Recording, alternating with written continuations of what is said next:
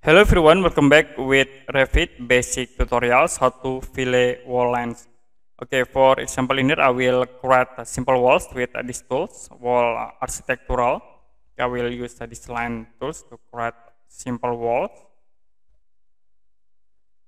You can zoom in, and if you want to fillet these walls, you can click again this wall architectural tools, and it will be moved into modify.